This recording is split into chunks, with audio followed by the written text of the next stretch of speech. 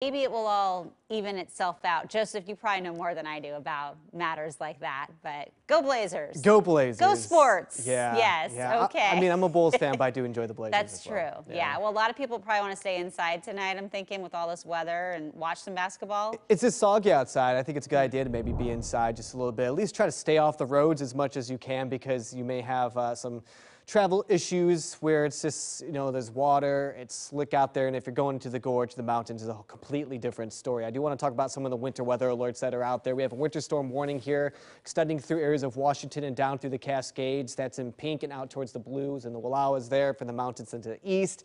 And then we have the winter weather advisories kind of scattered across areas of the state. I'll zoom on in. You can see the winter storm warning out towards Baker County, just to the north there between Pendleton and Baker City, where I-84 has been having some issues.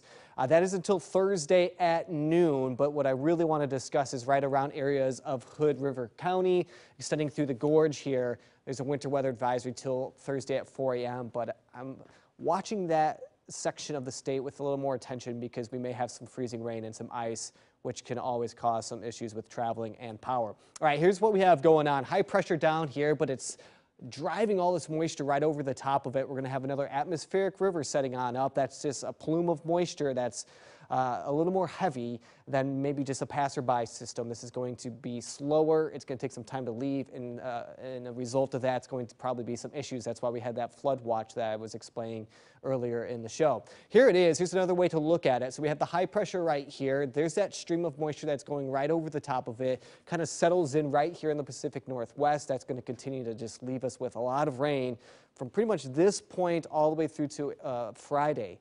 Thursday we'll have some dry time kind of working in, maybe portions of the afternoon, so that may help, but it's going to be pretty wet out there. This is the temperatures aloft. Think about 5,000 feet, which is about that elevation of Government Camp. We're watching this because it shows us when air is moving on in. We call that advection, warmer air or colder air. This is the colder air right here. This is all going to kind of scoot out of the way as we head into tonight, which is telling us there's some warmer air on the way above our heads.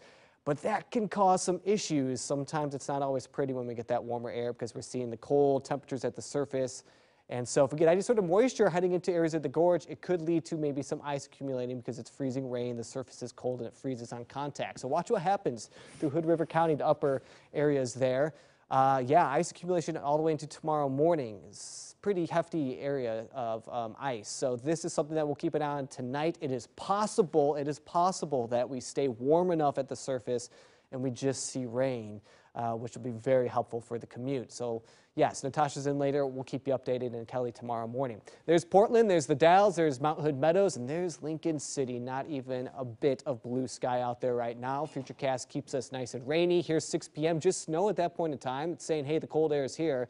And then there's that transition to maybe that wintry mix by the time we get to 10, 11 p.m. tonight. And it stays that way for a few hours before it transitions all the way to maybe some rain. But you can see by 6 a.m. still projecting maybe that wintry mix. And that's why we're concerned for that freezing rain. And I showed you that ice accumulation total or projection. We get to Thursday and Friday. It's still very wet out there, so we'll keep an eye on the rivers. This is when we may have some flooding problems over the course of Thursday and into Friday. Okay, so the weekend, I'm hoping for at least some dry time. So we got through all of that information. Let me show you the weekend, because if you're planning to be outside, or we just need to kind of rebound from all the rain, I think Saturday and Sunday is a good day to do it. But Wednesday, Thursday, and Friday, we know what's going to happen there. It's going to be wet.